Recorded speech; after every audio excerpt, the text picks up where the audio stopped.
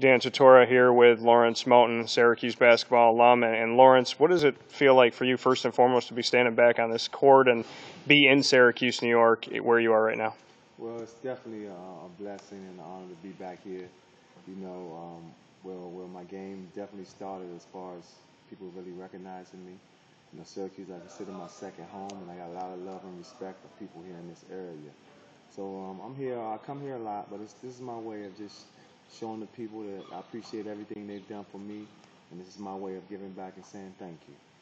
Giving back to the community, one thing that you're going to be doing on Wednesday, June 26th, is be out at the Syracuse Chiefs game. How did this all get started for you, and what does it mean to you to get out to that game and give the fans that type of experience? Well, basically, it's definitely good to network with people. A lot of people were wondering what I was doing and where I've been.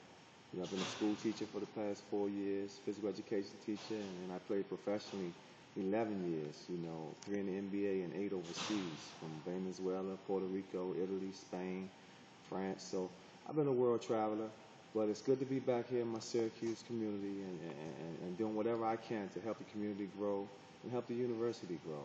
That's my goal, to stay close with our alumni, understand that, as a team, we're all one. Jersey ceremony coming up at some point this season for you. Once you see number 21 head up to the rafters, what's that moment going to be like for you? Man, that's going to be a special moment. It's going to be definitely an honor and a blessing. But at the same time, it'll be recognized that, I did do well here. My 4 years here were great. But it took a lot of hard work and a lot of dedication. I want the youth to know that, what you put in, the game and the game of life, whatever you do, you be well at it and you work hard at it. And that's what I try to instill in the kids that I teach. The hard work pays off. And having my name in the rafter with guys like Derek Coleman and Billy Owens, Dave Bain, Pearl, who I consider like my big brothers and uncles, it's an honor. What have they said to you about that moment that is to come? Have you gotten to talk with them about that? Yeah, I've talked to Pearl a couple times, and he said it's a great thing, he congratulated me, and like I said, it's just an honor to be, within the likes of those guys' names, but like I said, it took a lot of hard work and dedication. A lot of people were wondering when it was going to happen, and I really didn't have an answer for them, but at the same time, I tell people it was going to eventually happen because I'm the all-time leading scorer in Big East history, and Syracuse, so it had to happen sometime. What does it mean to you to still have that record? I mean, Syracuse has since won a national championship. They've been back to the Final Four more than once, but to know that your name is still on top as far as scoring, what does that mean to you? Yeah, that's a big honor because, when I first got here, a lot of people didn't expect me to do some of the things that I did from the jump start. It shows, what I put in and the things that I did were great. I didn't recognize it at the time, that it was happening. But my grandmother and my mother always just told me to keep a level head, respect people and expect it in return, and everything else will fall into place. Looking at your career, people know that you went to the Grizzlies. They know that you spent time with the Bullets. But when you were overseas, what really happened with your game? How did you improve? Just go into those moments that people in America couldn't see. Yeah, well, it's definitely a blessing being able to play all over the world. Of course, we all want to play in the NBA, and that's a dream. I was able to do that. But to get accustomed to seeing different cultures and seeing how different people live was also an educational tool for myself. I took it very well. I got a lot of friends from overseas, mainly Spain, one of my favorite places that I played. But just to get to know the people and the different cultures, gave me a better understanding of not only just basketball, but life. And having that understanding, Coach Boeheim obviously plays a part in that in your young career. What has Coach Boeheim meant to you, not only back then, but right now? Well, Coach is a great man. He's a great person, and a lot of people, didn't give him the credit until he won a national championship of being a great coach. He's a very good coach, and he's a very good motivator. One of the things I can say about Coach Bay, he will let you do what you do best. If you're a scorer, he wants you to score. If you're a defender, he wants you to defend. So, he knew what buttons to press to the right people, and he's been doing a very good job at that, for all these years. 20 victories every year is almost amazing, and he finds a way to do that. And I tell people all the time, no matter what year, no matter what era, or even years to come, the train will never stop. Going back to the moment that you made the decision to come to Syracuse, what was that commitment like for you? Who came to visit you? Just recall that time. Well, it was a big commitment. I was lucky to have my high school roommate and also my high school teammate, Marvin Graves, which was the quarterback on the football team. He was already here at the time. So we would stay in contact, and, he would tell me, they're very interested in you, and it's a great university, great town, and you just come up here and check it out. I got a chance to do that. Billy Owens was my chaperone, who's now the godfather of my daughters. His wife and my wife were roommates. So, everything seemed to work out for the best, and I thank that man every day.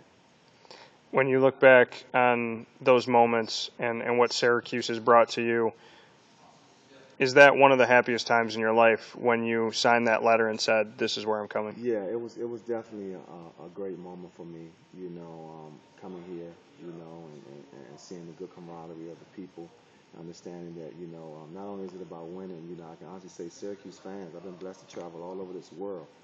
And Syracuse fans, treat wins more like religion. They're diehard fans. If you do well, they open their arms up to you. And if you treat people with respect and good character, they'll treat you the same way. So like I said, I have a lot of great memories from this university. But not only the university, one of the things my mother always stressed, when I got here, she said, make sure you don't just stay up there on that university. You see what's going on in the town.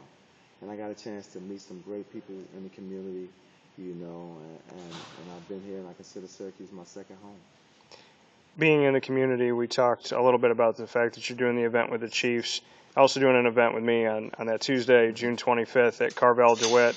Just go into, what you want fans to know about that and what they can expect when they come out and see you. Well, like I said, just expect it. If you never met me, you're going to meet a real person who's down to earth and just loves life. And I'm here to do whatever it takes to help the community and the university grow. So I'm a major part of that. I'm going to be affiliated and always stay within the Syracuse University community and the university. So this won't be the first or the last time you see me here. I have to ask you, do you miss the 2-3 zone at all? Well, I don't miss it. We played a lot of man-to-man, too, when I was here at Syracuse. So, it was a little bit of both. Boeheim knew how to press the buttons and do it at the right time, but I've joked with people a lot, and I say he might have a contract just to play zone for the whole game. It's just a joke. It's just a joke. Absolutely, and when you look at the team moving forward, I know you stay connected with the team and pay attention. Who's really a leader for you? Who are some of the guys that you think really have shaped this university to stay strong and stay positive here? Well, you have different eras. I'm very good friends with guys like Arinze Anuaku. Paul Harris is a good friend of mine. Eric Devendorf, Demetrius Nichols, and these are guys that play after me. Even to guys today, Deion Waiters and C.J. Fairs. Those are guys that just follow the path on being, successful, understanding, when you step on that court and you put on that S, you have to represent, and that's another thing I can say that I'm blessed. I'm blessed to know the guys on every level, from George Hicker, who played with Coach Boeheim, all the way from Pearl in the 80s to Roosevelt Bowie. These are all people that I look up to and I consider my brothers. So we stay connected. That's why it's very important, too, that I let people know that, we're all here as a basketball alumni, unity. And staying connected, this team that's moving forward now, how much do you know about the players that will be here, the class that they're bringing in, the 5 guys that they have, and then also the leadership of C.J. Fair? Yeah, well, it's going to be big for C.J. to step it up, as far as a leader, and maybe more of a vocal leader now. He's kind of like a quiet guy, but he lets his game do the talking. But I really feel like my man Janarian Grant will be playing well. I really feel like Coleman is going to step it up this year. And the incoming freshmen will just have to play their role and fit in, get in where they fit in. Boeheim's going to play you if you do what you got to do, plain and simple. And going to, making the decision to go up to Canada and play a few games there against universities, What is it like, and can you go into any experience that you had with the team to really bond before the season? You know, it's very important. It's very important. You get to know the different attitudes and what you're dealing with as a team. You know, because like I said, you know, not only as a coach, but as a player, you're dealing with 12 to 15 different emotions, and everybody has, you know, their own way of thinking at times. But you know, the earlier that you bond, it'll be better, and it'll help you at the end, so everybody will be on the same page. I think it'll help those guys get to know each other personally, and I think it's a good thing. I know we talked about it a little bit, but the Big East no longer being a home for Syracuse going to the ACC. Mm-hmm. What are your overall thoughts on that? Because to you, I know the Big East meant a lot. Yes, it was definitely a downer at the time that I heard about it, you know, but I tell people all the time, you know, we're definitely going to miss the rivalries with Georgetown and Villanova and UConn, St. John's and Seton Hall and those type of teams, but, you know, sometimes change is good. You have to look at it at a situation like this. Can you imagine Duke and Syracuse in the Dome? Can you imagine North Carolina and Syracuse down at Chapel Hill? So, I mean, those are going to be times, you know, we're starting new rivalries. And we get to play teams that we used to play that were also in the Big East back in the days, like Boston College and Miami and Virginia Tech. So I really feel like economically it was done for a whole as the athletic program and mainly for maybe the football team. But it's a good thing. It'll work out better for all sports, not just basketball. Lastly, Lawrence, as far as a mission statement for you moving forward, what do you want to be? What do you want to be your legacy, not just with Syracuse, but with everything that you do? Yeah, well, one of the things I can say is as far as my legacy, my grandmother always said, all you have is your character and how you treat people at the end of the day. And I just want people to understand that, you know, I respect you even if I don't know you, you know, but I expect it in return. And just to treat people right and enjoy life.